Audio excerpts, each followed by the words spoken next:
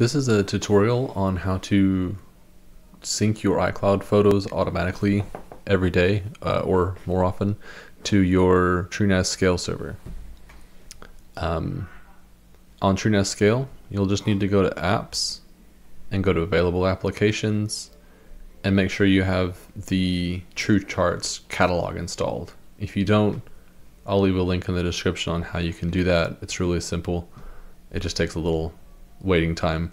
But then once you've done that, you should have many apps available in your catalog to install. Search for custom and you'll have custom app come up. We're going to install the custom app. This custom app lets us specify any Docker image to basically run as a TrueNAS Scale app. So the application name I'm going to call icloudpd. This can be any application name you want it to be.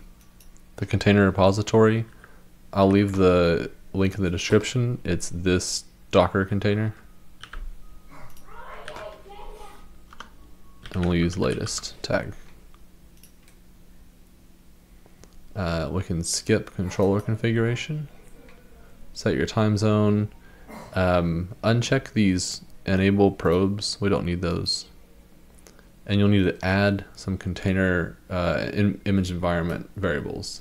We'll need 7. We'll need 7. So 2, 3, 4, 5, 6, 7. We'll need Apple ID. And this is going to be your Apple ID email address. The next one is the user. This is the username of the user you want this app to run under. I'm just going to use apps, the built-in apps user that is in TrueNAS Scale. User ID is going to be the ID of this user that you specified. So for that one, it's 568. That's the built-in TrueNAS user ID. Then we're going to specify group, same thing, apps, and group ID is also the same for 568. Then you need to specify time zone, TZ.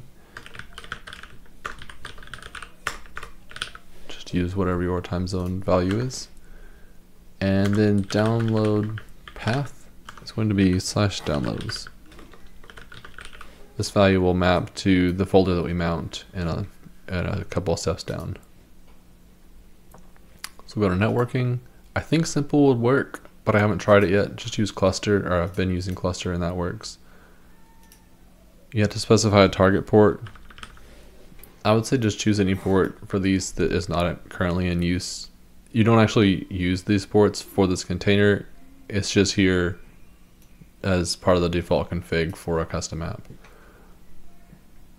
Storage persistence. This is where we're going to specify 2 storage locations.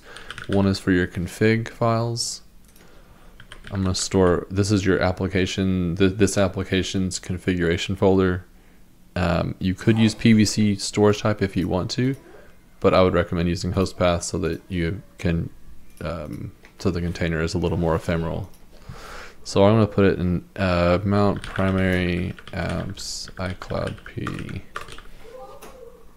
And the mount path that we're going to mount it to is going to be /config. This is a built-in path that you have to use that that Docker image expects for you to use. The next one's going to be our downloads folder. We're going to specify the mount point is /downloads, which is what we used earlier. We told it that in the environment variable we want to use /downloads as our downloads folder, and then any mount point you want to use on your host. So mine is downloads. All right, then we're gonna go next. Skip ingress. Here on security and permissions, unfortunately, you need to do this. Check this box. Uncheck run as non-root so that you can set these to 0. This isn't the best security-wise to run on TrueNAS Scale, but some apps still require this because of the way their Docker images work, I think. I'm not entirely sure. Resources and devices, nope. And that should be all the last things that we need.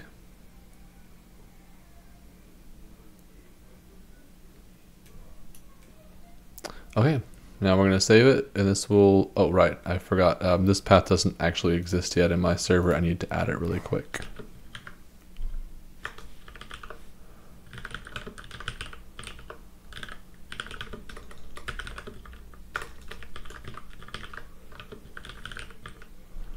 So I just created that folder in a shell on my TrueNAS, and then changed the ownership for the folder to apps, so it's not as root. Actually, it shouldn't matter because this is going to be running as root, so it should be fine either way. But that's the normal way I set all of the app folders up. Once you've done that, you can ignore everything else. Just come back to confirm and just click save again. Once the folder exists, it should be able to create it.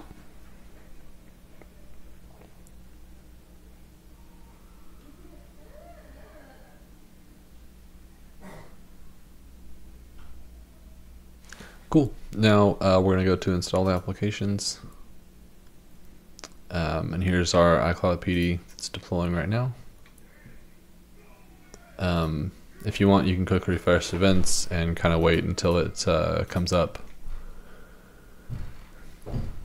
Normally the first time it'll take a moment as it downloads the Docker images that it needs to build. Once you see it get to about this point where it says it started it, you can close it. It should turn to active fairly shortly. And if it doesn't, you can click on logs and see why. Sometimes this part goes slow for me and I have to refresh the page.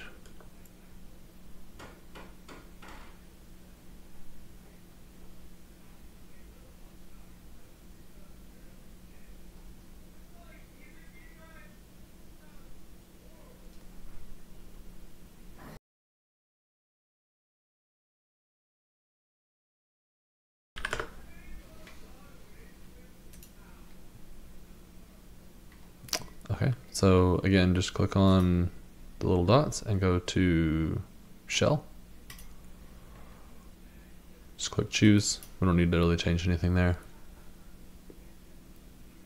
So this is the command line inside the icloudpd container. What we need to do is run slash let's see, is it user bin? User local bin iCloud sync. Oops, sorry, it's sync-icloud. Thankfully, this shell does have tab completion, so that does make it easier to type this. And we'll go to initialize .initialize. This will start the login process for the container. So it will take that username, the Apple ID you gave it in the beginning. Once it sets up all the basic stuff for itself, it'll say enter your password. So this will be your iCloud password.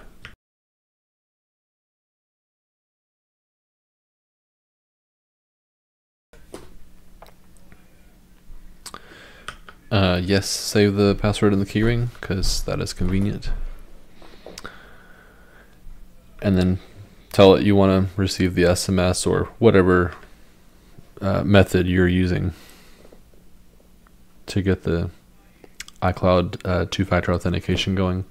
So you should receive a SMS on your device. You might have to do validation first. It kind of depends. Sometimes it will ask you to do the two-factor authentication, in which case you need to enter the oh, actually no, I think you only ever enter the SMS code here. Okay, here we go. So if you enter the SMS code, it will get started, and then it'll say this other option, enter the two-factor authentication code. If you push, if you want to do that next, and this will be the part where your device is giving you like a modal pop-up that says sign in requested, and you have to push allow, and then it gives you a 6-digit code that's not in the SMS. This is the part where you type in that code.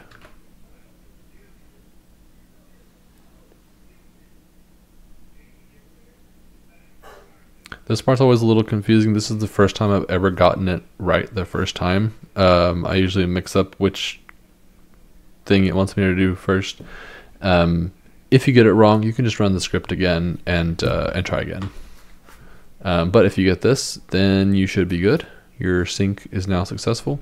So that means it will start syncing once the mounted special file is created. This is a file that you create in the downloads folder that tells this script that your drive is ready to go. Go ahead and start downloading files. If it doesn't exist, the script will just sort of wait in a loop until it does exist. This helps prevent like an offline, an unplugged USB drive causing it to like fill up your root hard drive space with a bunch of photos when you didn't mean for it to. An easy way you can do this is just go to /downloads, the folder you told it where the downloads would be, and you want to touch a new file that's called .mounted, and that's it. Then you'll go back to apps, and you'll go to the logs for your icloudpd app.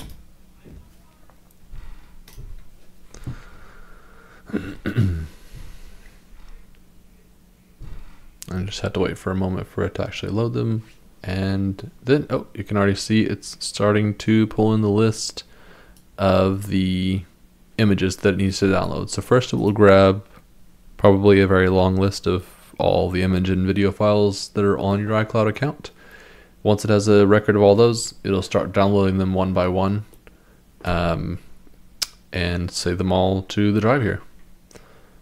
At that point, you can do whatever you want with it, of course, back them up or use one of the other awesome apps that are on TrueNAS Scale, like Photo Prism, to browse photos and be able to look through them and organize them and stuff like that.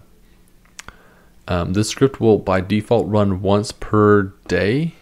I believe it runs runs 11 p.m. local time or something like that.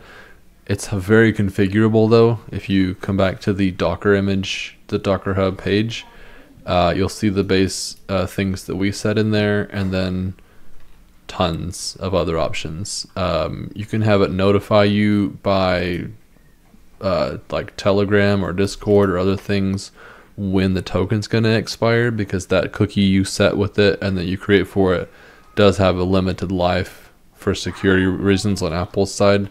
So eventually you do have to come in and do the reinitialize again.